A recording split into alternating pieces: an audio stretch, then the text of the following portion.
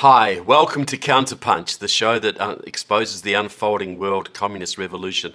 Please like the show, share the show, and especially subscribe on Epoch TV. Today I'm going to talk about the communists' greatest weapon. And it's not something you think about, it's not nuclear weapons, it's not propaganda, it is the peace movement. That is the communists' main weapon for conquering this planet. Now, with tensions escalating in Eastern Europe as Russia threatens to invade the Ukraine, we're seeing the peace movement spring into action. And that's to be expected.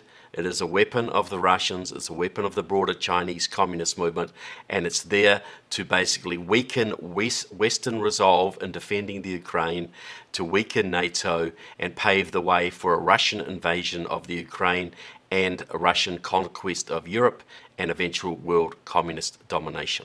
Now, the communist use of peace as a weapon goes back to Lenin's time.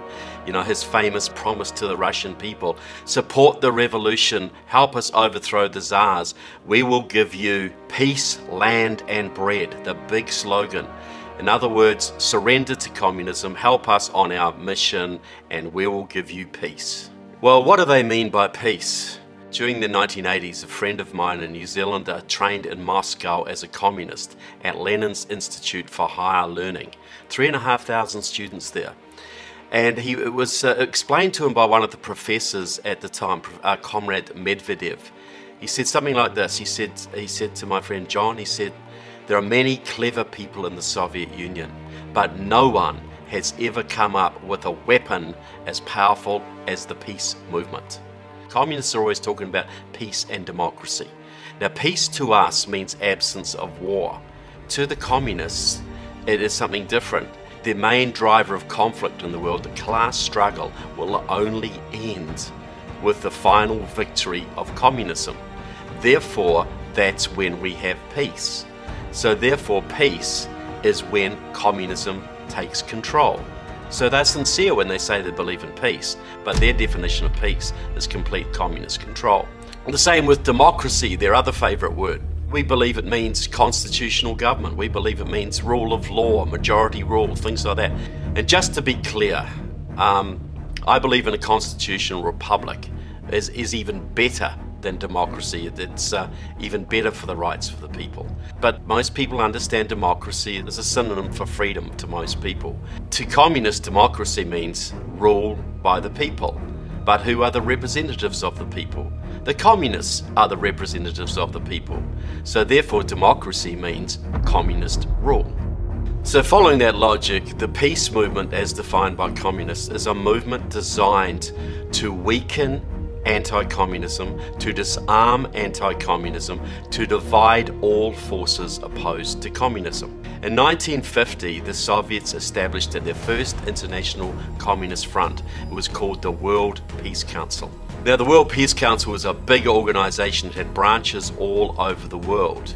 Originally, the first campaigns they mounted were against American involvement in the Korean War, against Western involvement in the Korean War, because they wanted the Korean communists to win that war. Then they backed the International Stockholm Appeal. That was run by the World Peace Council, supported by communist parties all over the world, basically calling for US nuclear disarmament. And of course, if the US disarmed, the Soviets would have a monopoly on nuclear weapons and they could use it to defeat the West. Later they started campaigns against the Vietnam War, against NATO in Europe, because again the communists understood that the North Atlantic Treaty Organization was the only thing stopping them from conquering the whole of Europe as a stepping stone to conquering the rest of the planet. In the 1980s, Reagan and Thatcher were pretty strong. They were both anti-communists. They understood peace through strength, and they resisted Russian-backed peace movement attempts to destroy NATO. And I've talked about this before. So the Soviets actually turned to New Zealand, my home country, and they used the New Zealand Peace Council, which was run by communist leaders like Bill Anderson and Ken Douglas and Barney Richards, to get New Zealand to ban nuclear warships from its harbours.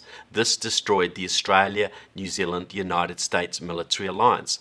The goal of that was not to prepare New Zealand for Soviet invasion. The goal of it was to encourage the European peace movement to break up NATO. Fortunately for us, it didn't work in the long run, but New Zealand is now very vulnerable to communist China as a result of no longer being in an alliance with the United States.